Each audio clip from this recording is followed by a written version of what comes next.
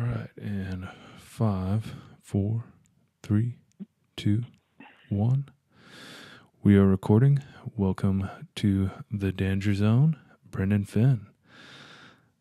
What's up, dude? Long time no talk. So let me set this up, dude. Let me introduce you to everybody that's listening. Brendan Finn is a very good friend of mine. One of my friends that I actually went to his wedding, which says a lot. I guess he made that tier. No, I don't remember much of that wedding, but from what I hear, it was pretty fun. Yeah, it was legit. So Brendan Finn and I worked together in the military. We're both in the same units together on 2 deployments together to Afghanistan, and we're special operations medics. So don't know if we'll be talking anything about that tonight, but we'll see. Let's start out, Brendan. What is your take on the latest news about London, the bridge attack? Yeah, I mean, that's not a very good situation over there. And what I took from it, there's a lot of shitheads still running around. But 2, that the British people are pretty badass. I saw some picture of like a dude running from the scene, and he still had his beer in his hand, and he wasn't like, he didn't want it to spill and shit. And then Speaking like of which, story about this, I'm pouring a whiskey right now. Just like, oh, nice. What do you got going? Talisker single malt, 18 years. Yeah. Been to this distillery. Yeah. But go ahead. Dude. Sorry. So, but back to the like London thing, and then there was another story about like this rugby player straight up spearing a dude that, while he's getting stabbed. It's just, I like to take good shit like that from it, saying that there's some badass dudes and chicks out there that stand up to that retardation. So you wouldn't agree with what the London police are putting out as run? What is it? Their advice to do when there's an attack. Have you seen that yet? Oh, I didn't see that. They're saying just run away. No, dude. It's pretty bad. Oh, run, hide, and tell. Run, hide, and tell. Yeah. Okay. Well, hopefully he doesn't run after you. Dude, it just it shows like you said, there's some badass savages walking around, yeah, that rugby player and shit like that, people standing up, and yeah, I mean, the problem is there's a lot of dudes that just moved in and out of like the Middle East, and then they go back home, and no one really knows like who or like how many of these dudes are that just went over to like Syria, fought for like a fighting season, and then come back to Europe, and no one has any idea how many of those guys are. Yeah. And that's trying to track all those dudes down. I don't know, man. It seems like you would just say, oh, if you're the dude checking someone's passport, oh, you were in Syria? Why?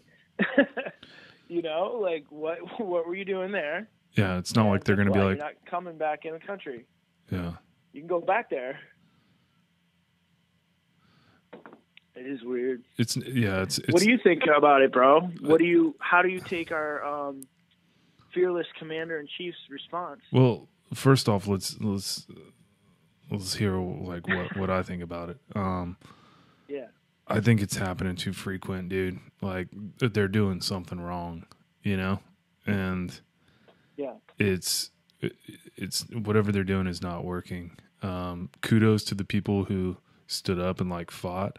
That's what I would like to see more of is, let's come together as a community and not let 3 dudes take on several hundred, like, yeah, man. And instead of run, hide, tell, how about like war cry, inspire How about others, rush and that dude? rush them. Yeah. If enough people rush them at the same time, Yeah. I don't know. But I think It's majority of the still to tell like 14-year-old girls at a concert to go rush a dude, you know? well, I mean, that gets into what else I was gonna say is I think there's a lot that's that the government of the UK is not doing to break up some of these like extremist cells within the UK. Yeah, I don't know. I mean, they just, there's a lot of people in that country that are just straight up coming off of like the fighting zones in Syria and shit, and they just roll back home. Mm-hmm. I mean, it's not a good situation. Yeah, but they're. Have you heard of this Tommy Robinson guy? Tommy Robinson? Yeah. No. You should look into some of his stuff, dude. He's been like, so he came out back in 2009. There was a parade for the soldiers coming back from Afghanistan or whatnot from the UK. And yeah. Oh wait, yeah, he's the guy that got like hacked up, right? No, he's still alive, dude. But he so they're doing this parade, and all the there was some of the Muslim community came out and protested it, and were like spitting in the faces of the mothers of these guys coming home and shit.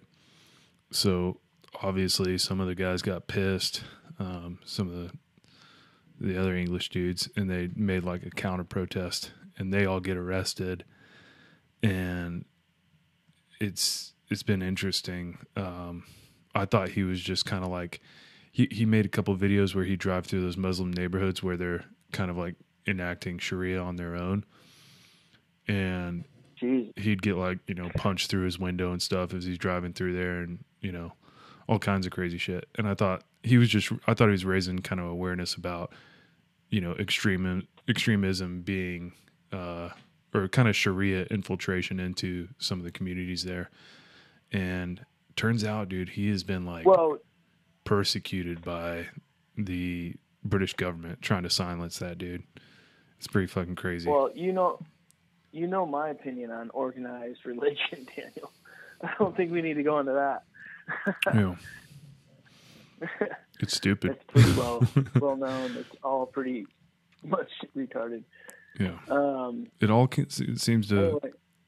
There's two that come from the similar area too, but. Yeah, I'm just not a big fan of any of it. Yeah. So, do you want to tell these peeps how we met, or that story in Raleigh? Oh, dude. Yeah. Enough with the depressing shit. Let's. Yeah, let's get into fun shit. Yeah. So give a brief introduction to so I didn't realize for the longest time that you were in the Army before you came in the Navy. You want to talk about what you did in the Army, and then we'll pick up. Oh yeah, cool. Bring it to where we met at in North Carolina. Mm-hmm. So I started out in the Army, pretty much right around September 11th time, enlisted, and I did 4 years in the infantry. I went to Iraq for over a year. So it was like having 2 Marine Corps deployments. Weren't you 240? Weren't you a machine gunner or something? Or what? Yeah. I was a saw gunner, and okay. I would, on the convoys and shit, I would always be in the turret, gunning, trying not to get fucking my head shot off, which happened quite frequently over there. It was gnarly, dude. Iraq, I'm glad I was pretty young and dumb, because now looking back on it, I'm just thinking, holy shit, was that place just a death trap? Yeah. You know, it's just like, especially if you're just doing mounted patrols, rolling around, just waiting to get blown up, man. And you're in broad daylight, and there's no tactics, just like the loudest things in the world that you can hear coming down the road. Yeah. And you just wait and blow a fucking truck up. But I digress. So then I got out of the Army, joined the Navy, and went through the whole corpsman dealio. I think I might have met you in Great Lakes during the, when like Chief Della Roca would do his little like workout sessions. Yeah, dude. Remember those? Oh God. Yeah. Now that that dude that got kicked out of the Navy, or yeah, he definitely ended up in the brig or something like that. Yeah.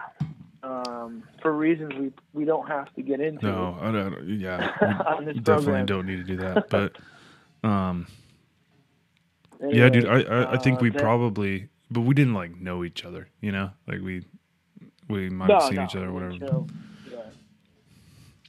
But you were like kind of boys with DeSantos, and I kind of met you through that, and we kind of started out at First Recon under all those dudes. And then, did we go to BRC together? I can't remember. No. I think you might have been ahead of me. No, dude. I think you were ahead of me, right? I was after you guys, dude. You were after me? Yeah. Oh, shit. So, but it wasn't too much far. It was like a class or something. Yeah. So, I would see you throughout the pipeline and stuff, but it was like...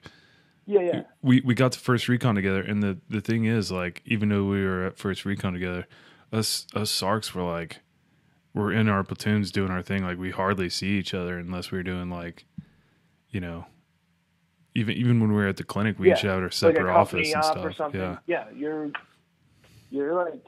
gone. You're with your platoon the entire time. Yeah, so we'd like see each other in passing and stuff, and then we were deployed, and you were with a different company, so we weren't even like, we'd be 2 clicks away from each other or even more. For sure. Yeah, for sure. But yeah, that's how it was. Speaking of which, dude, how fucking awesome was that deployment? The 2010 deployment? Yeah. The First Recon. Actually, you know what's funny? I just watched the movie War Machine today on Netflix. I don't know if you heard about it. So not War Machine, the guy that beat up his porn star girlfriend? No, not that dude. It's with like Brad Pitt, and he's supposed to be playing like Stanley McChrystal when he takes over the effort in 2009. It kind of covers like the Marja invasion, and then that's when the Rolling Stone article came out. Yeah, dude. And he got fired. Remember all that? Oh shit! What happened with the Rolling Stone article? So like, him and his staff basically were out in Europe, and they were all drinking and stuff, and they had this reporter with him the whole time, and he was just taking down all their quotes, and they're all drunk, talking kind of a lot of shit, and it got back to the president, and he got fired. Oh wow! Yeah, it was crazy. Yeah, I don't remember that, but I do remember that deployment, at least parts of it. Yeah. Well, you've had a couple memory issues after the last one, so I think it's getting better though. The more I've talked to guys that I was on that deployment with, it's bringing back some of those memories. But that's good, man. Glad to hear it. It definitely was like gnarlier than I had remembered in my mind. I just thought it was like we had the greatest time, and it was just a bunch of fun. Yeah. Oh, and yeah. It was a bitch, dude. It was a bitch, dude. Like, just basically, it was just we were in an area that was unwinnable, and they basically said, no one has ever conquered Helmand, and we're gonna just send you there, and we're just gonna give it a shot and see what happens. And it was a shit show, but it was good, man. It was good. Yeah. Dude, you got rocked that deployment. What happened there? Oh, that rocket. That's funny you say that, because you know that dude that was attached to us, Greg Grossi or whatever. He was kind of like a civil affairs type of dude. No. He took the dog home.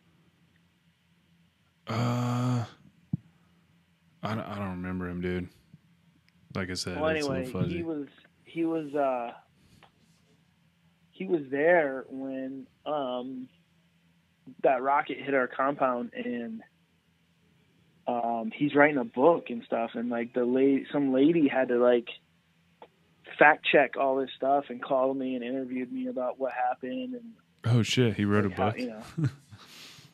It's coming out. It's coming out this summer, I guess. Oh, what's it called? You know? It's called Fred and Me. Oh, it's about the dog. It's about the dog. Yeah. I don't know. But anyway, yeah, that was a cool little appointment. So you're just chilling in that room, and next thing you know, fucking boom, dude. Recoilless wrap around, right? It rocked us. Yeah, it was. I forget how big it was, but it rocked us pretty damn good, man. I remember I was trying to do neuro exams, and I was all fucked up. Yeah, I hear you. Dude. I got hit by, well, not hit by, but rocked by a couple of recoilless rifle rounds myself, and it's not fun. Yeah, they're a little big. Those things got some. Those things, but they have some punch. Yeah, they got some pepper. Mm-hmm. Yep. So you were trying to. So you're trying to do neuro exams on these dudes while you're fucked up, like. Dude, for sure. I was like, dude, I couldn't pass a MACE exam. Yeah. Right now, and I was giving them. So obviously, I erred on the side of caution if I thought dude was like concussed. Yeah. But then I was like, you know what? I'm probably concussed. I should probably get at least CT scanning. And I think then we had this like mass cow kind of dealio come into our camp, and I kind of had to do all that stuff, so it didn't really work out. Yeah. Whatever. By that time, I was like, you know what? Whatever. It's fuck it. It is what it is.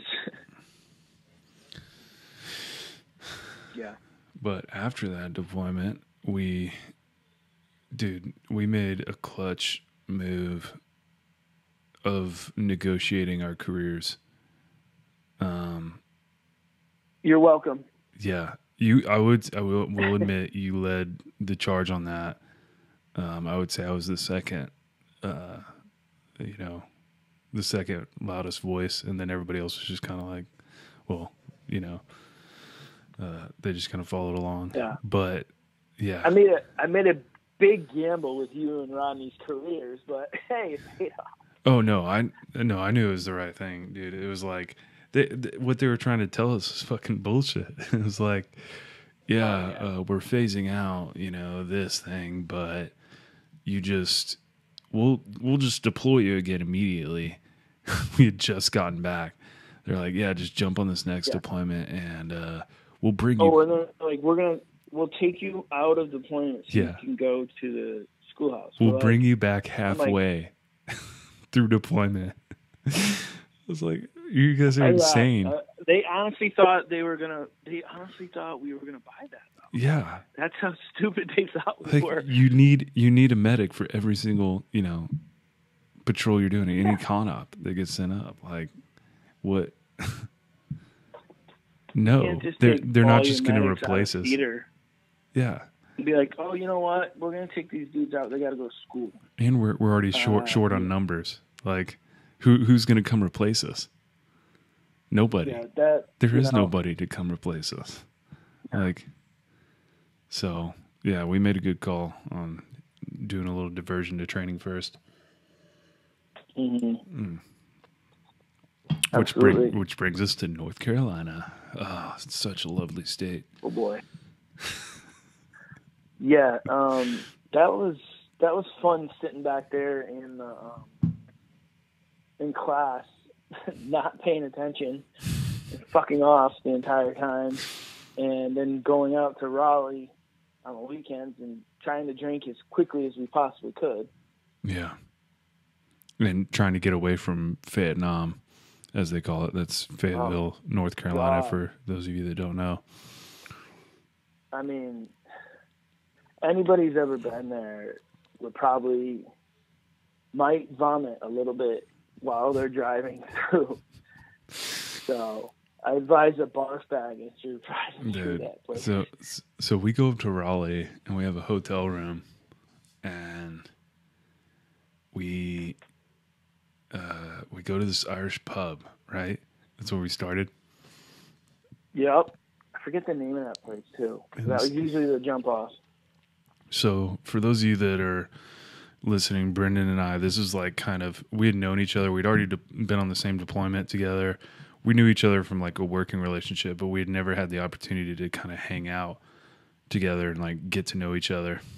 And I think you had told, like, Dishonest had warned you basically like, yeah, you guys are going to get together and it's going to be like an explosion. Like it's going to be bad. They're like, yeah. I think people were trying to keep us apart, to tell you the truth. Trying to like, they're like, you know what? For the best of this fucking shop, we cannot let these two link up, especially on Liberty.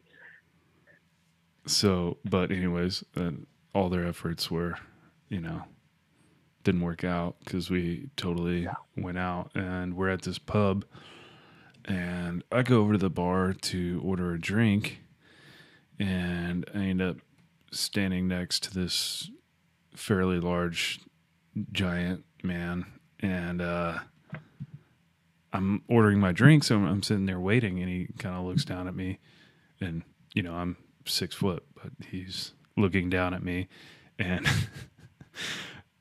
and I'm like, hey, how's it going? And he's not interested in making any type of friendly conversation.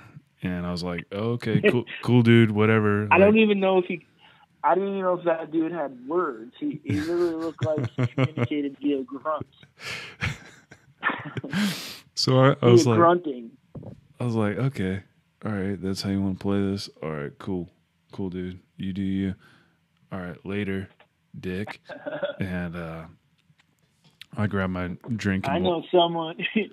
You're like, I know someone very drunk and stupid who I'd love to see stuff to you. I was like, I know, in my head, I was like, oh, I know who needs to meet this guy. Maybe it'll help warm him up, And so I walk over to you, and you're like, I mean, like you said, we had been drinking as fast as we could since we got there.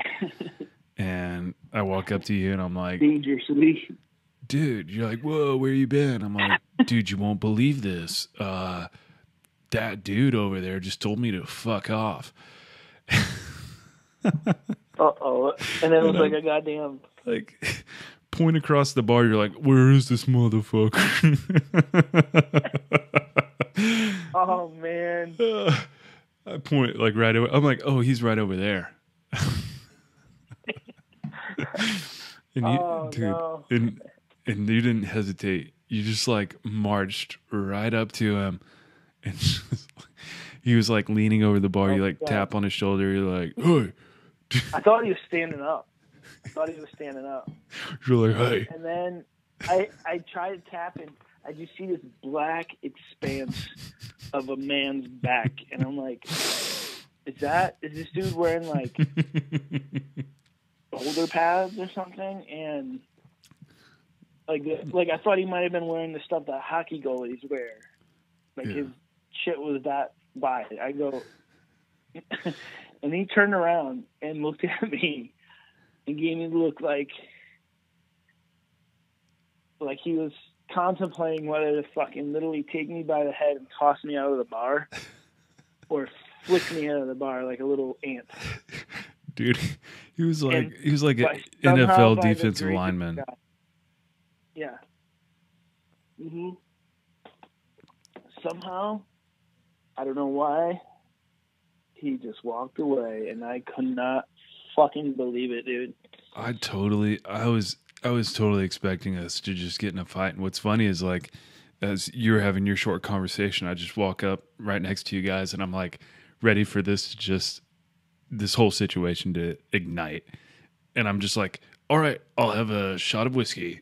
And so I'm sitting there ordering a drink as you're like tapping on this guy. I was totally just like ready to like be taking the shot as I'm getting thrown out by this man. You might as well have a drink as you're watching the show go down. Oh, I don't think I was going to be watching. I think he was going to have your head in one hand and mine in the other, and just kind of pick us both up and just throw us through those front huge windows. The guy looked like he probably could have done it. Yeah, he was a large man. But for whatever reason, he was Very like, large man. no mercy. And like, he just walked off, left us there. Yeah. So then we stumble out into the streets after, going to a different dance. I think I ended up in a dance club for a little bit. And, is this night is this the night that we got another big fight? Yeah, no. So this was like the fight that didn't happen. Yeah. And then, so then we ended up in a brawl. So we were walking down, and I think you were a little more messed up than I was. And I'm kind of like helping you down the street, kind of watching over you. That's probably a fair assumption. Like a guardian angel that I was, just looking over you. Yeah.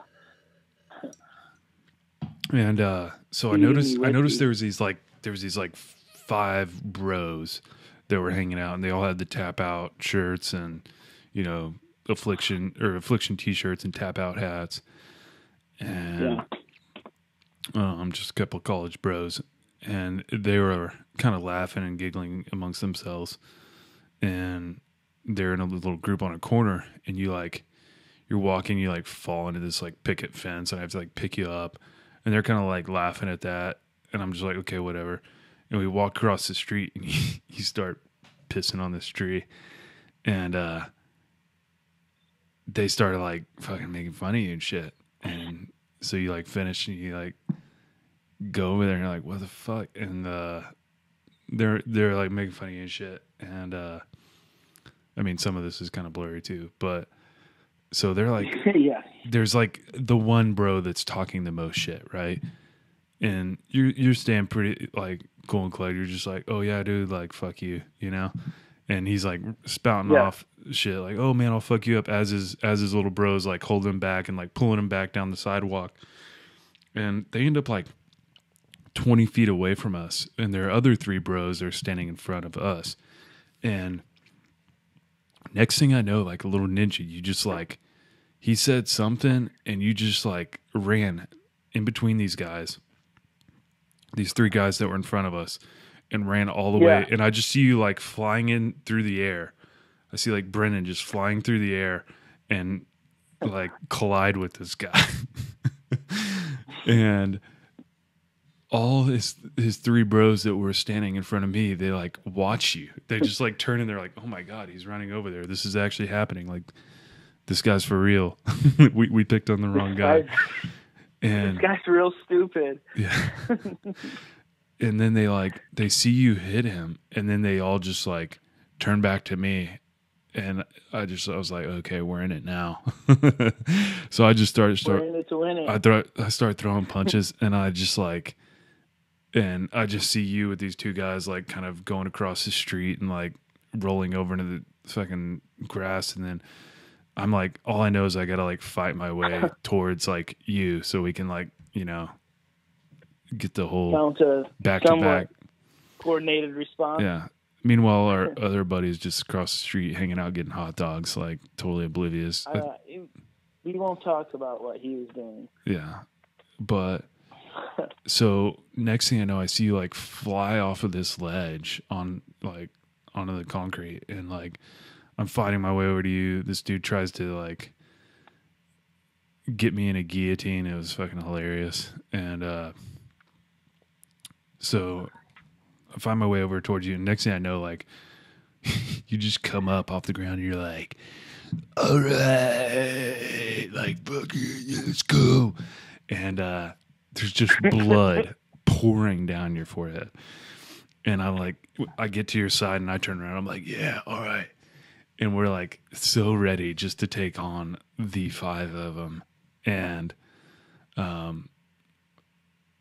so somebody had hit you with, like, pulled out brass knuckles and hit you. And yeah, I remember that. It left a nice little mark, didn't it? yeah. I mean, blood was just like pouring down your face, but you're just like, yeah, let's go. And these, all of a sudden, this made for a really nice hangover the next day, let me tell you. All of a sudden, the voice of reason came running out of the darkness, and he goes, y'all need to stop. This man need an ambulance. Ambulance. And that was our call to be like, ambulance means there's the cops. Yeah. And well, we were ready to go, and these guys just like, they started making the connection. Oh shit, like, this guy's got blood on it, like, this is bad. And they all fucking took off running. And we quickly made our way to the curb and jumped in a taxi and made it back to the hotel. But yeah, the cops are probably like, what in the hell just happened? Yeah. But we were gone. But yeah.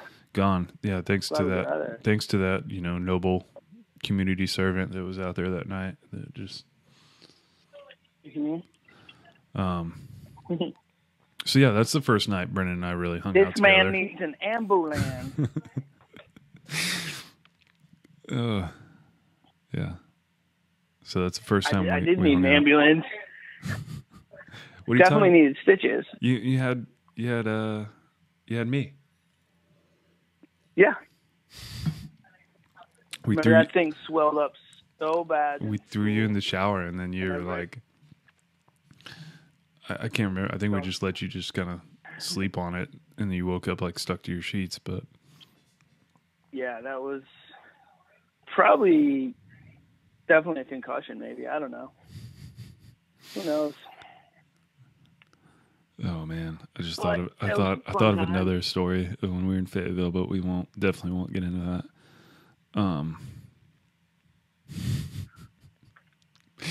Rodney was like, "What the hell happened to you guys?" We're like, yeah. Well, it all started with that glass of whiskey, Mm-hmm. and then it kind of went downhill from there. Oh yeah. When we were like, I ordered like a Knob Creek or something, and you're like, yeah, all right. He's like, I'm just gonna pound my beer so I can drink that. Yeah, let me just pound the rest of this beer so I can get to that whiskey. We were making real good choices. That's what normal people do, don't they? Oh man, fun times. No, they don't. And we always had a blast in class. All those nerds up front, like trying to correct the instructors and stuff. Well, the Merck manual says that blah blah blah blah blah. You're wrong. The molecular structure of morphine is such that you cannot give it like that. It's like, dude, shut up. Oh, shit. Mr. Price just like accessing the Matrix when he's talking about doing a heart exam. Yeah. Just like. He was definitely going into the Matrix. He was just literally, actually, now that I know about him, I think he was having little absence seizures, dude. Oh, dude, Or yeah. as they're called, absence seizures. But he would have a fake stethoscope hanging out in front of him. And he's just like, he would start talking about, okay, Yeah. and then you're going to like the S1 node and then blah, blah, blah.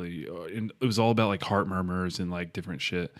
And then all of a sudden he would like tilt his head back and his eyes would roll back in his head and he'd just be like spouting out all this information. And it was like when his eyes rolled back, he was like accessing all that information from the Matrix and just passing it on to us, which we weren't absorbing any of it. Yeah. Because he was like, we were absorbing all sorts of stuff, Danny. Hey, I'm an artist, We all right? absorbed what we needed to absorb. I'm an artist. As long as it's art, then you're okay. Mhm. Oh man, I fucked up my back the other day. It's not feeling too good. Well, dude, you're a learned doctor now. As if we weren't before, so now you can fix it. Yeah, I just tweaked it. You know, when you tweak your back really bad, it just sucks for like days. Yeah, I kind of tweaked mine the other day. Yeah. Ended up with a compression fracture. Didn't feel so good. Oh God, how'd you do that? You know, lift and stuff. Yeah, you've been going nuts though on the with the gym stuff, haven't you? Yeah, dude, I'm just getting back into it, man. I had to take off for that. It was definitely hard. The problem is I was doing a heavy lift without my gear, and I was already injured, so I knew I shouldn't have. In fact, the nice thing about having an older brother around is like he's always giving you good advice. Doesn't mean you take it, but I'm pretty sure the last thing he said to me before I did this lift was, "Hey, make sure you don't do anything stupid this weekend and lift something heavy." I was like, "Oh, don't worry, dude, I got this." And then you went and go ahead and lift something heavy. Yeah. But there you go. Yeah, so I'm coming off of that now, just getting back into the gym, and it feels fucking great, dude. Yeah. Working out sucks being down, man. Working out's so good for you. Yeah, I know. It just sucks when you're down with like a little injury and you're like can't do shit. Yeah. What do you? Try to come back too early, and then you hurt yourself again, re-injure it. It just sucks. Yeah, it's a weird balance. Like you don't want to lay up too long and like become stagnant, but you got to give yourself a little bit of time. I think the key is like finding, like don't get off the wagon like totally. I think you really got to dial in and try and find other exercises you can do to just kind of like stay in it, because it's hard when you just like it's not cool when you're used to like lifting all this weight, you're getting stronger and stronger, and all of a sudden boom, injury, and it's like I can't do this anymore. And you're like fuck, and that's kind of like depressing in of itself. It's like, so you feel like fuck, I just need to get sidelined. Like I don't even feel like doing other shit, because that's like weak ass bullshit. But that's like the shit you should be doing, you know. Like, you should probably be going to the pool and, like, swimming or, you know, doing other shit. Yeah, like I'm definitely going to change it up, man. I'm definitely going to change it up. I'm going on PT, physical therapy, in, like, a couple weeks for it, so. Nice. See what they say. Dude, yeah, I mean, I'm looking at your picture you gave me to put up on this video. It's just, like, you're a physical specimen, dude. You gotta maintain that. Yeah, right.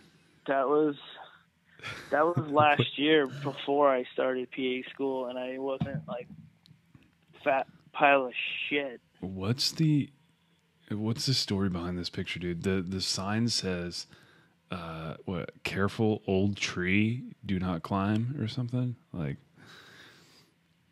Yeah, it's weird. It's I was at this beer festival actually in Seattle, actually in Redmond. And I was pretty drunk, and there's like this tree, and it looked fucking super weird. I'm like, I gotta get a picture of this thing. And it's like, apparently it's like ancient, man, this fucking tree. It's fucking old. It's been there forever. And I don't even know what kind of tree it is. It doesn't even look like a tree. And it doesn't have any greenery on it either. It's like, I know. It's crazy. It doesn't really, I don't know how it's still alive. It doesn't really do anything. Dude, have you heard about that trees communicate with each other? You talking about the movie with Mark Wahlberg?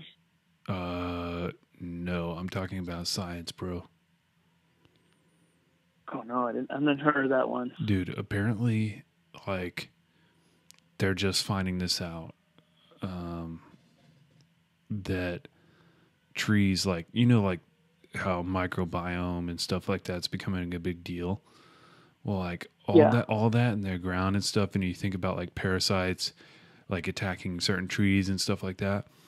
Apparently, they're finding through studying all that stuff that trees are actually communicating with each other, and they're like, if one tree's like infected or whatever, they'll like, you know how their roots are all go together and stuff like that. They'll save more resources for the tree that's like wounded. They'll like shift, like they won't take as much resources the other ones around it. They'll like try and save their like tree friend. Wow, dude, that's pretty cool. Yeah, so I'm pretty excited about that shit, because I fucking love trees. I love the woods. Like, I love plants. Trees are good. That's why I'm a meat eater, dude. Good. I'm a meat eater because I can't stand, dude. I can't stand vegans, bro. They're just like, they're killing all these plants, dude. It's not cool. Like, what do these plants do? Need for it. What do these plants do to anything except give us oxygen, right?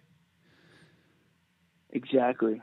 Like, they're just helping us out, and I'm killing and eating the things that eat what gives us oxygen. You know, so for sure, you're doing the world a favor. Yeah. So you absolutely are. I'm decreasing the carbon footprint by taking, you know, more animals off the earth, so they're not, you know, passing methane gas and stuff like that. You know. There you go, bro. Works, dude. It definitely does. So, how's PA school, dude? It fucking was hard, man, but I'm done with the didactic year, so that's cool. It was a lot of work, man. A lot of reading, a lot of studying. Just, it was crazy. But, you know, it's not done. It's only the classroom part of it's done.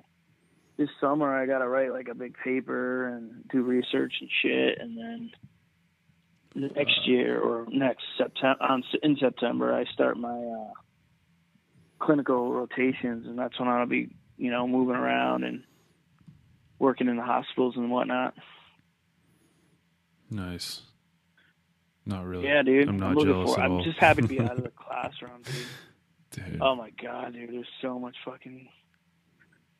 work, dude. And yeah, it was just like, they would throw these like assignments in, and you're like the last one, they're like, oh, here, write this complete plan for managing a new diabetic patient. And you got to like figure all their insulin out and write all their plan out and write all the scripts out. It's just, you're like, holy fuck, dude. Yeah. And then once you work at a clinic, it's all like recommended formulary stuff, right? Just like click, click, click on a computer. Yeah. I mean, you still got to write notes, but a lot of it's, you know, they got drop down menus, and they make it a little bit easier so you don't have to write everything out, you know?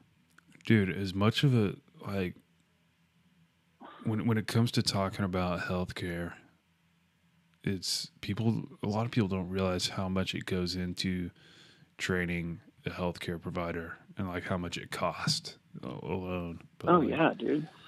Dude. Yeah, like to make a doctor, or you know, you got to go through all the schooling, all the residencies, all the internships, you know. Yeah. All the fellowships. It takes time, man. I personally think it's just so much shit to know. I personally think our healthcare system's fucked, dude. Like, I don't think Obamacare did anything good for it. I don't think the whatever we're trying to do now is fucking doing anything for it. No, it's just broken, dude. It's fucked. It's like, it's pretty fucked up. If what would make sense, if the two sides like work together. Yeah, they came up with a plan that had like good things from each perspective, you know. You nailed it, dude. You nailed it, because like, and yeah, they just won't do that though. They won't. They cannot. They're incapable of fucking doing that. Yeah, it's sad. And you know, meanwhile, you know, pharmaceutical companies run so much of that shit too. It's like it's fucked from like so many angles, you know. But, oh yeah. for sure. And then like that, we even like the cures to things. Like we have the capability to research and like find out how to do a lot of this shit. It's like, just what do we want to push?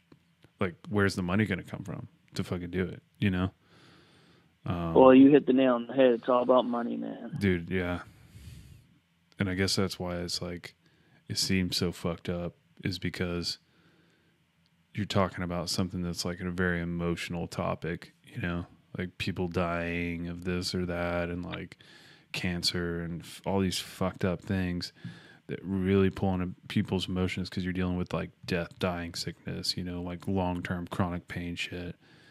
And then you have the other side of it that's like the political side that's just so like fucked up, but also just cut and dry, all about money, you know? Oh, for sure. That's all they care about, dude. But, I mean, who knows what these clowns are going to come up with next. They all need to go, dude. Like, fucking... They're terrible. All, yeah. They're just terrible. I mean, if you want to get into a little more politics, dude, your show. I just like the two-party system's bullshit. It's just like, people need to wake the fuck up and just like elect. We need to get more diversity in there. Like,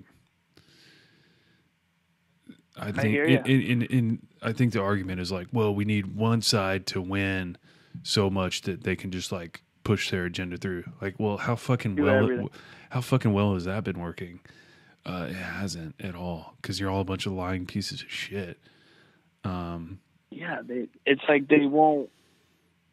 It used to work where kind of work where, you know, there would be like, all right, you want this, the other side wants this, but let's make compromises and come up with something that we both kind of like, but we don't get everything we want, and everybody kind of is okay with. Yeah. But they don't do that shit no more, man. And it's just it's like you said, the shit's broken. Yeah. It really is. You've got to be hard pressed to find someone who would tell you that our political system's running just brilliantly right now. Well, it's pretty obvious it ain't. The average person puts too much stock in the presidency as well. It's like, when in reality, it's like Congress has so much fucking power, and you've seen with the executive orders, those just get overturned by, you know, Trump or whoever, like whoever comes after Trump can fucking undo them, you know? So yeah, the long lasting stuff is done by the Congress, Senate, or, you know, the Supreme Court, but it's fucked, dude. That's all I want to say. Enough about that shit. I just wanted to say it was fucked. Yeah. For sure. For sure. Dude, so I got a question for you. Okay, how'd you like my wedding, dude? Dude, that was legit. It was fun, wasn't it? I like Albuquerque, dude. Crazy. The whole Breaking Bad area. I think it's a beautiful area. You got the mountains there. I rode my Harley, first long trip on my Harley. Oh, that I bought from you. Yep. Yeah, bought my Dyna from Brendan and proceeded to start turning it into a Mad Max bike. But yep. Dude, you needed it more than me, dude. That was a brutal trip.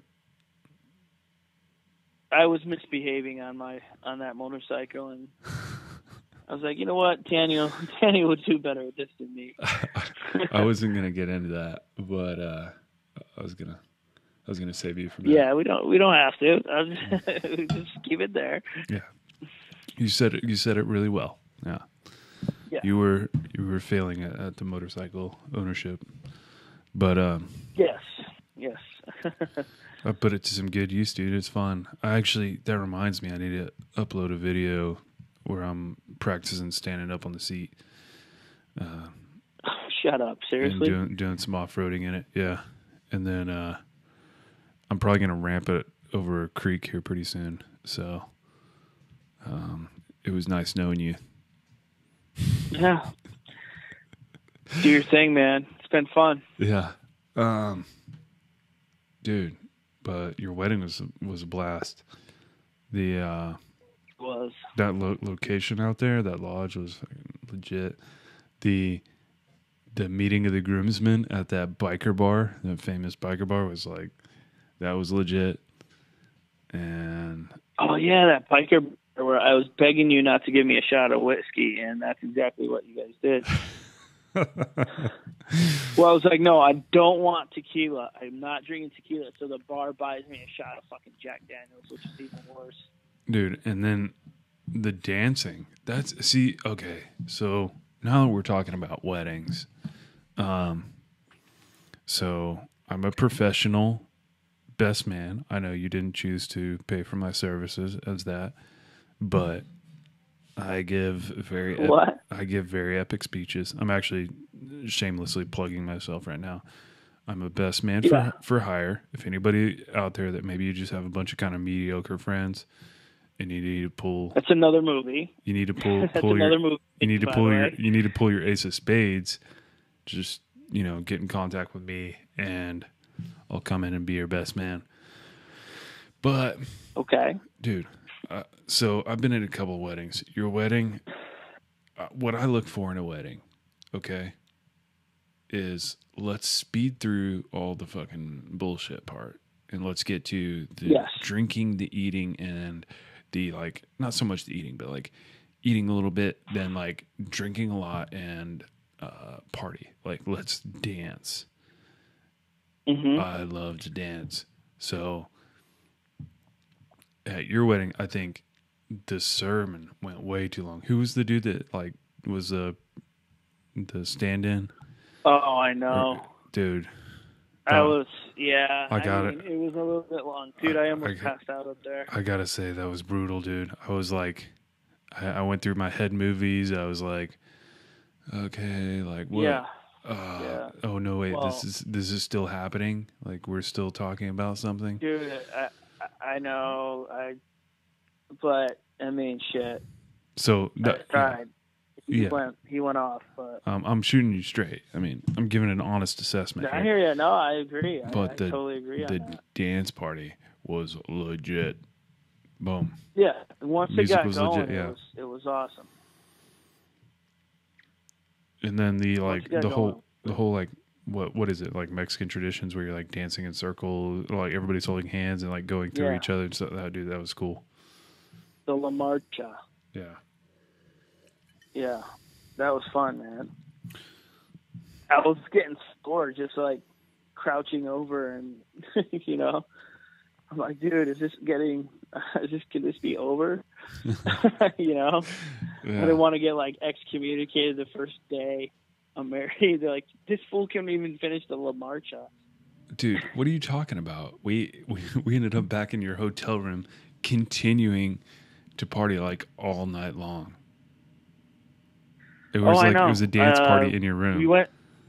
It was going to 4 a.m, and then I don't even know what time I woke up. I was so, oh man, we straight owned that hotel, man. Yeah, with that flute. Deedly deedly dee, deedly dee. Yeah, I mean it was a good flout. Oh man, yeah, dude, I had a good time out there. I was glad I made it out there. In one piece, dude, that motorcycle ride got a little hairy there at the end. And the beginning. So you're on all forms of media, man. You're on the internet. You're on podcasts. You're on fucking in live person. You're on TV, man. You're everywhere. What are you getting at, dude? I'm not on Twitter. I'm just saying you're out there. I like it. Yeah. You're out there. Yeah. Yeah, dude. I like creating, and I like having good conversations with people. That's what kind of led into the podcast. But Well, it's a perfect forum for you. dude, what about this? Okay, well, I was about to go way too deep. Let's back up. Let's talk about recovery a little bit. Okay. So like, if you want to start with like what kind of leads to the long laundry list of musculoskeletal issues we deal with post, like basically how we go hard and then end up broken at the end, or there's multiple. if you want to talk about the TBI stuff or whatever, Yeah. and like what you've done. I mean, yeah. Well, dude, there's multiple factors, but like the wear and tear on your body, and then if you like, leads to just big time arthritis, muscle strains, vertebrae injuries, where you got compression fractures, like you were talking about, and disc problems. I mean, you name it, every joint is going to be affected, and then the TBIs and the concussions,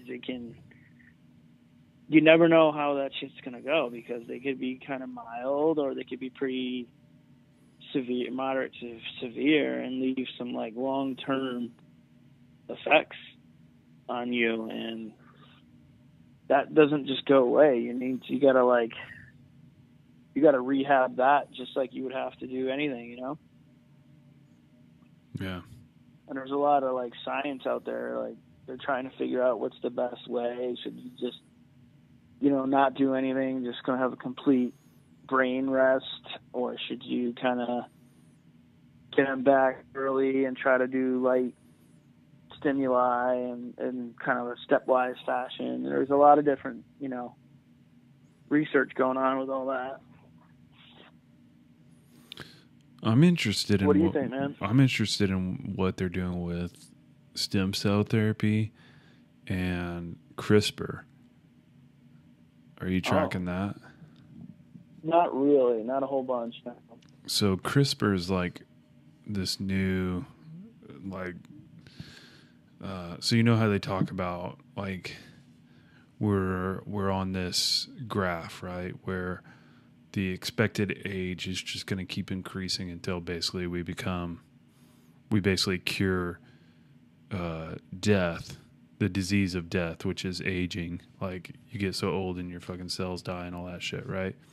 And eventually like your organs start shutting down and all that shit, and then you have death. Which you live to like 100 something or whatever, and then at some point you're just fucking done. Well, there's this theory, like we're on this like huge bell curve. Like the increase of like advancements in technology is like so rapid right now, and it's like constantly going in a curve up, but it's getting exponentially like faster, better. Everything with technology is getting better and better, like exponentially. It's like why they already have like quantum computers and shit that basically know everything we're going to do before we do it. So with that curve, you have like age, your life expectancy is increasing as medical advances with technology. Like technology is advancing, so like medicine's getting better, and they're like curing all these things that the aging processes have, and eventually you like reach immortality, as long as you don't like get fatally shot or stabbed by some fucker, But so that's where we're headed. Apparently CRISPR is like a huge advance in this, where they found this this molecule set that basically is called CRISPR, and it goes in and it rebuilds your DNA. It's recombinant DNA technology. Yeah. Which is like, you're extending the telomeres on your DNA, and but it's also like fixing cells. It basically goes and recognizes cells that like are either dead or like the code is wrong, because like when your DNA is replicating, your cells replicating, the older you get, like the worse it gets at it, and like there are mistakes that happen, and that's where you get like fucking cancer and all that shit. So what this does is it's like reading the DNA of like the stuff you already have, and it's making corrections. It's like, oh wait, no, we don't need that. Like this is how it's supposed to be. And so that's supposed to be like to cure a lot of other things, like besides just like extending the life of your DNA or, you know, your telomeres. You're talking about like repairing neurons and like other cells, you know?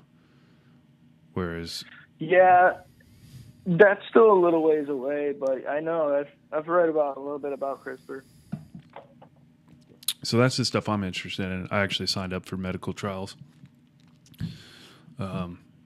Oh, really? Yeah, Cool. I don't mind being turned into like the human cyborg project.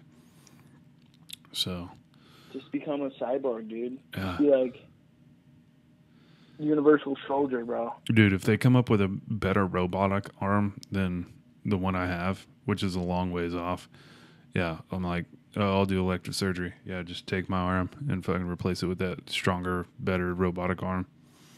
Yeah, for sure. Can they give me a new back? Yeah, dude. Fuck. I could use one of those. Could you imagine just like, oh, all of a sudden I can carry like fucking 4 tons on my back? How fucking awesome that'd be. That'd be cool. Yeah. They'd be like, all right, guess where you're going? We're just going to send you to Syria and let you kind of do your thing. Yeah. What would your thing be? Would it, you just Syria? like, yeah. Hopefully calling in airstrikes. Dude, hopefully. Or like shooting laws and AT-4s maybe. Hopefully we got something better than that. If you can carry 4 tons in your back, dude, like, you need to be doing something a little more legit than shooting AT-4s and laws. Like, what are those going to do to ISIS? Give them some fucking, maybe kill one dude, maybe like give some dudes some like shrapnel bleeders, and then, you know, give some guys TBI. Like, what? I'll just carry a 50 cal on my back. Yeah, dude, that's what I'm talking about. It's like me strapped to your back on like a tripod with like 2 gals, like, and a 50 cal in the middle. I just throw it out there on the tripod and just start lighting things up. Dude, yeah, turn me into like Inspector Gadget. That would be fucking awesome. Yeah, you could use an Inspector Gadget dick. What?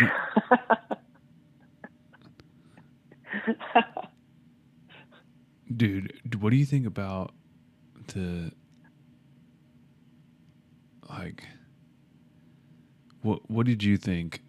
I know you mentioned that show about how fucking big of clowns some of the commanders were, like that Brad Pitt Netflix show. Oh, the War Machine? Yeah. What do you... Yeah, it's... You think it's pretty spot on? Basically, they are just like... It's pretty spot on, man. And it was like... Basically, from day one, we kind of knew that we couldn't really win the war over there. It's just... It's a situation where it's just, like, unwinnable. Yeah. And then, like, how counterinsurgencies are, like, ridiculously hard to do. Well, with the way we currently fight wars, yeah. It's like... They're hard in general. Yeah, but the way we're doing it is not helping at all. No, I mean, the whole thing was messed up. But... What are you going to do? Have you heard my warlord theory? Like, your warlord theory? Yeah, for Afghanistan specifically. No. What you need is guys like ourselves. Just become warlords. Who are over there plugged in a village, but the thing is we volunteer and like we never leave, and so we just basically get put in power over that, you know, that area, that district, and you basically, you know, hook up with some of the elders in the area, you convert to Islam, and you like marry some of their daughters or whatever, you know. You don't have to actually believe this stuff. You just, tell them you have. And then once you're family, it's like now you're in, right? So so now you assert your power, and it's not this whole, hey, fuck this dude, he's from out of area. Like, we'll just wait for the next guy to come here, and take advantage of him. Yeah, but then you got to stay in Afghanistan. Yeah, I know. Like I said, it would be, a tough choice. This is like, a very theoretical situation, but I think it could work. But you would have to have If you had to be in Afghanistan or Fayetteville, where would you go? Afghanistan. I knew you were going to say that. I just shot off the cuff there. Fayetteville's pretty bad, dude. Yeah, it's not where you want to be. Mm-mm. Not where you want to be at all. But unfortunately, we found ourselves there, didn't we? Oh, yeah. Oh, man. So, how many podcasts have you done, dude? I think this will be 8. Wow. So we're still in the beginning, dude. But having seen a lot of other podcasts and listened to them, I think we're doing pretty good. And I like it. When do you just like sign up and you can just listen to whenever you want, right? Yeah, dude. Just I have a YouTube channel, and so that's how I kind of got into podcasts, was watching Joe Rogan. So I like watching him, and I'm not necessarily watching the whole time, but I'll put it on and I'm really just listening to it. And then if they're talking about something or maybe getting a little animated, you kind of like look and see what they're doing. And I think it's a better experience to actually see it. And that's kind of how I wanted to start, is by putting it out that way. Because somebody can always just listen to the YouTube video. Yeah. But then I also upload them on SoundCloud, and I'm waiting for approval to get my iTunes podcast, so then it'll be on iTunes, which apparently can take a while. Nice. But I've already applied, and I'm waiting to hear back. I'm wondering if they rejected my first podcast because of the shit me and my brother were talking about. Oh, it's gotta be like, is there like rules and stuff what you can talk about? I mean, it's just, how fucking PC shit is getting, where, they want to silence any quote unquote hate speech or this or that. And oh yeah. So they actually have somebody listen through the podcast, like in its entirety, before it gets approved. So, who's that person? That's what I want to know. Like, it's not, Yeah, a lot of power. I'd probably do better with the AI if that was what was listening through it, but, you get somebody and maybe their political views are like completely opposite than yours, and they're like, no, fuck this is hate speech, when it's totally not. Like, I think we mentioned the term cultural appropriation, and we were kind of making fun of it. So, yeah, I think if anything, that's what we'll get flagged for. I can't even remember the other shit we talked about. So, but well, YouTube's good. That's fine. Yeah.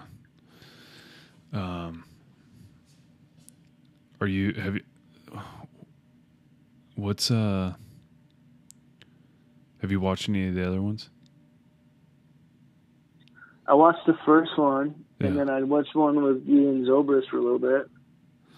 Dude, it's fun. This is nice when we're on the phone, but it's definitely better in person. Something about it. Oh yeah, it would have been great to be there in person. I know, except it's it's fucking hot here. But this is still chill. I'm glad I did it. What do you got coming up, dude? Just basically, I got another 2 weeks over the summer. like summer class stuff, and then this summer I'm just basically writing a paper, man. That's about it. I gotta buy a new car before September because our other car shit the bed. So. What are you looking to do as a PA? What am I looking to get? No, what are you looking to do as a PA? Oh, I'm thinking either like surgery or emergency medicine. One of those. Yeah. Because I like the idea of emergency medicine. Surgery because, it's technical, it's fun, it's cool, but the thing is sometimes your hours are really terrible and you're always on call, and I don't really like that idea of not having downtime where it's your time, not, you know what I mean? Yeah. Kind of like waiting to go on a deployment and they're like, oh, don't do anything. You're like, fuck, dude, well, what's the point? I might as well be gone because I can't do anything anyway, so. Yeah. Definitely lose some of that personal freedom. Yeah, for sure. But emergency medicine looks good too. I like that because it's got, shift work and, you got your hours, you do your shift, and then you're done, and then that's it. Your shift comes on. There's a lot of burnout, but I don't know. I think people do it and they don't know where they're getting into, Yeah. Dude, have you That's it, man. Have you seen the We the Willing stuff? The what? We the Willing? No. You know Chris Nyert? Yeah. Yeah. Dude, you got to check it out. You're never on it. What is it? You're never on Instagram, dude, right? No. Yeah. That's probably why you don't know.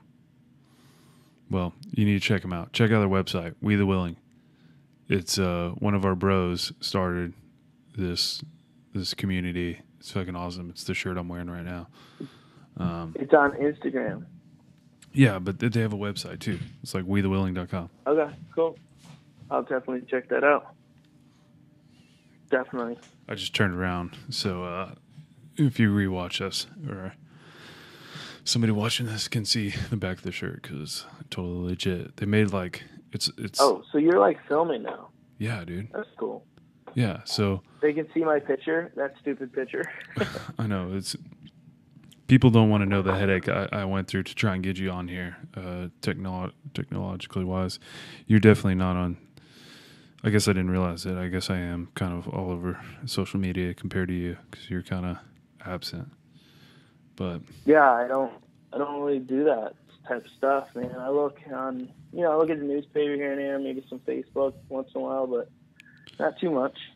Yeah, dude, it's definitely it's one of those things where you can spend too much time taking interweb. Like no, just like where people constantly are looking at other people's lives, Oh yeah, dude, it's like everybody's into everybody else's shit. Yeah. You're like, dude, why don't you look at your own shit? I just made a Facebook page like just the other day, and it's just another it's just another avenue to spread this podcast. No, it has its pluses for sure. Yeah, it has its pluses for sure. I think if you're putting out like from yourself, it's good. When you're creating and you're like you have the people that you follow or whatever that kind of inspire you or whatever, but I think it's dangerous for some people to just get sucked up in watching other people's lives like all the fucking time, Oh, absolutely, dude. Like put the phone down and do something. Absolutely. Like yeah, do something in your fucking life. Go engage with somebody, What I like about this is I'm actually like engaging with people, but also sharing with people. It's also creating something, and absolutely. Hopefully somebody listens to this and they're like, holy shit, I need to stop listening to this podcast right now and go do something.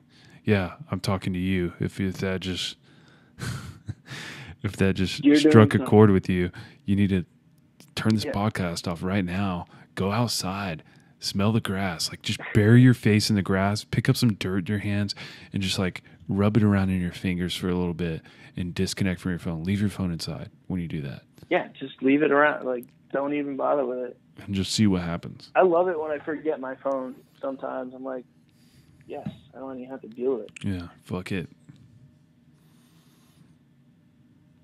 Well, hey, dude, I really got to take a leak. Is that are we good or? Yeah, dude, if you want to, I mean, we could be at a stopping point, or I could totally ramble about something while you go take a piss and come back. It's up to you, dude. Yeah, ramble on. Okay, cool. Ramble on. Potty break. Boom. So,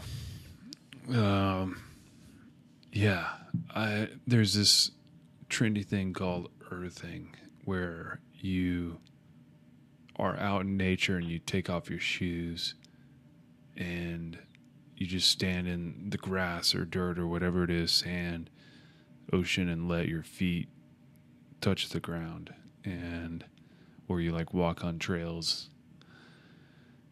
And I totally started doing that way before I actually knew it was something, but I actually really enjoy it, and I highly suggest other people do that. Just take moments, like when you're in grass or you're close to nature, trees, dirt, take a second to just plug in and soak it up and put your little feelers out there. Like, us as humans, species, we've been given these awesome feelers, these sensors. Okay. I'm talking about how us as humans, we're basically like little explorers that somehow evolved on this earth, and we have all these little senses that we're like basically like little data receptors going out into the earth and collecting all this information, right? We're like constantly collecting information. And so I was basically challenging people when they go outside to like take their shoes off, let their feet get in the dirt and the sand and like in the grass, or like put your hands down in it and like really just like try and connect to something that's natural and not, made by man. Technology. Yeah. And feel how amazing it feels. Like, let yourself just kind of, don't try and think about anything. Just kind of like let your thoughts wander. And I think that's why I like going to the beach, man. Just going in the ocean, just fucking. Dude, I miss the ocean. I miss California, dude. I miss it too, bro. I miss it too. I'm planning on spending some time out there this summer, for sure. Oh yeah? Yeah. But I also got a lot of stuff going on, so. Yeah. Are you like racing dune buggies or some shit too? Dude, racing a Jeep, and we got a race coming up, and we got to finish this build. We should be on track to make it, so that'll be fun. That's cool, man. Me and racing Jeeps, that's pretty dope. Me and Zach Zobrist, you remember him from First Recon? Yeah. Tall dude, banana fingers. Yeah. Oh yeah, you watched the podcast with him and everything. Yeah. So like, dude, we're teamed up, and we're both super passionate about it, and it's like, we're gonna win, dude. We're gonna actually absolutely destroy some people. So you just race other Jeeps, or who do you race? Yeah. It's actually, so in this type of racing, it's called Ultra 4, which is like ultimate 4-wheel drive racing. And it's a mix between like Baja style racing, like in the desert where they do down like in Mexico with those trucks. But those are like 2-wheel drive trucks, right? They just have the wicked front suspensions and they just zoom through the fucking desert. Ultra 4 is like that, where there's open sections, but there's also rock crawling technical sections or whatever. And they're done all over the U.S. So you get like kind of a different style depending on where you're racing. Like the main race, the King of the Hammers, is in California, so you got a lot of desert and a lot of like, it's near Fort Irwin. Have you been out there? Yeah. It's fucking, No. it's like you're on Mars or something. So yeah, they do it. There's like the big one, but then I just went to one in Oklahoma, so it was like super muddy. They're going through woods and like, you know, the rock crawling sections are super muddy. And so, yeah, dude, it's fucking. It sounds fun as shit. It's a fucking blast. Do you win money if you like win, or how does it work? Yeah, you win money, dude. It's not like, it's not a lot. Like I think a lot of. It's a sport where you basically, that's one of the cool parts about it's really a community. It's like a racing community of people where everybody loves the sport so much that they just like dump a lot of money into it. So I've dumped a lot of money into my Jeep build, you know? And it's just like for the love. It looks like you have. I was like, holy shit, this thing looks insane. Yeah. I've had to neglect the Harley for a little bit. There's a lot of things I want to do with that bike, but it's had to take a sideline to the Jeep. But yeah, so it's kind of mixed. It's mixed up. There's like the people who just got rich and don't know what to do with their fucking money, so they just like pay somebody to build them an off-road racing car, you know? So which I just learned this last race I was at. I kept on, everybody was referring to their rigs as like racing cars. And I'm thinking like, but this is like 4-wheel drive off-road racing. Like, why do you call it a car? That doesn't make sense to me. Like, shouldn't it be a truck? Well, no, it's not really a truck. I guess it is a car. Like it's a race car, dude. So yeah, they call them race cars, but they're not anything like a car. They're super fast. They all have like, you know, supercharged LS motors and like these are the high, you know, the unlimited class ones. I'm in the stock class. So to answer your original question, who I'll be racing, anybody who enters the stock class, you basically can race anything. It could be like a Toyota truck or a Jeep Wrangler, a Jeep Cherokee, anything you want to build out. And there's like a bunch of restrictions on what you can and can't do. So it's got to like kind of resemble and still be kind of like the stock vehicles meant to be. But you've seen pictures of mine, right? It's like, it still looks like they're still super capable machines. But there are restrictions. Like you can only do 35-inch tires, even though I have 36s on there right now. Like I could probably fit up to 40s, you know? But there's little restrictions like that. So it's fun. It's a little more, it's less money. It's still a lot of money to get into that class, but it's definitely more obtainable, and it's you're still racing. So that's awesome, dude. But you're not going as fast as like the top guys who are like screaming through the desert at like over 100 miles an hour. Like I'll be going, I'm sure you're going 60 or 70, you know, like still fast, but, dude, it's fun. It's fun just being around that, and like, just, it's going to be nice being with Zach and like us working together as a team. You know, there's a chance you'll roll over and you got to like get your Jeep rolled back over and like keep racing, you know? It's not like you have to be done. Cool. Like you can work through the problems, like getting stuck and all that. Like you just figure it out. So you just figure it out. I like it. Have you found that, dude? Like problem solving, like on a simple level, is kind of therapeutic for you? Oh yeah, for sure, man. It's always good to work through a problem, you know, kind of think about the solutions.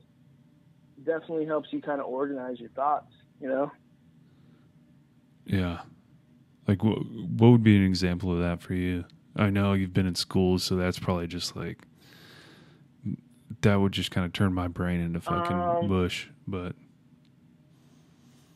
I don't know, maybe like talking about like medically wise or just everyday life wise? Everyday life. Like, is there anything you find yourself like, man, I need to get my hands Yeah. on this thing and fucking fix it, and then you do, and you're like, yeah, that felt fucking good, you know? Yeah, well, I bought a new like road bike because that's how I get to school and stuff, you know. It's a Specialized. I like it because you don't want to drive around here, man. The traffic's terrible and parking sucks. So I just like, fuck yeah, I got a road bike. I ride to class. But I've been making like little modifications to the bike and fixing it, putting different like gears on it and like rear derailleurs and stuff like that. You know, just little things like that. But it Pretty feels cool. good. It's not like a pain in the ass. It's like, oh fuck, I gotta do this shit. No, like, it's fun. you know, it's definitely fun, man. Yeah. For sure, it's fun. I've found that like with brain injuries specifically, I would say it's going back to simple things instead of like, you know, yeah, it's healthy to try and work like more complex problems and stuff, but going into simple things. And I think that's why I've just like weightlifting in the gym is you're doing something absolutely, very, very simple where it's like, I just need to move this thing from here to there, or I need to like change my brakes, or, you know, do this on the Jeep. And then you do it and you're like, you're just kind of very focused in on what you're doing, and something about it feels right, and it feels like something about it is therapeutic to me. No, I completely agree, man. I completely agree. I'm with you on that. Dude, what are your thoughts on pot or weed, Oh, boy. marijuana? You know, I'm all about having legalizing it, dude. You know that. So, what do you know? What states right now or have legalized it? The entire West Coast is legal. Really? I know Oregon just did, right? Alaska, Washington, Oregon, and California are all legal. That's awesome. Yeah.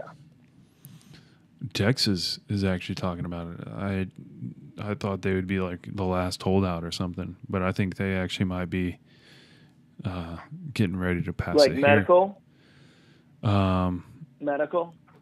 I They're not gonna go straight think legal, medical right? first, but dude, I think they're looking to go, which is kind of surprising to me. I mean, Austin's pretty liberal, dude, but it's not even like, I mean, there's liberals, there's Democrats who are super against it, and it's all that drug company money, dude. But yeah, which is sick. No, I mean, it's going that way, man. They can't fight it.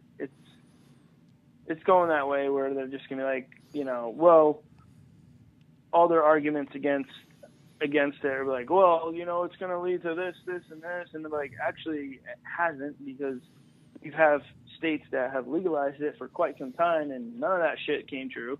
Yeah. So there's really no compelling reason not to do it. Yeah. And Colorado's making an absolute fortune off of it. It's just politics, man. Yeah, if they looked at the money, I think that's honestly why Texas is considering it. They're like, wait, we could be making tons of money off of this. Like, why don't we approve it? You know? Yeah, it doesn't make sense not to. Yeah. But hey, dude, I am gonna have to cut this because I gotta get up early tomorrow. Right on, dude. But dude, this has been awesome. Had a great time. Well, I definitely want to talk about this some more and talk about just kind of what CBD's done for me and stuff like that. But I think you're part good. 2. Get me on there for part 2. Yeah, dude. So we definitely got a part 2 coming up. But yeah, let's just go ahead and wrap this one up for tonight and all right, man. call it. Well, thanks, dude. It's been fun. It's been a pleasure talking with you, and I'll be talking to you soon. Bye, dude. Later. All right. Later, bro.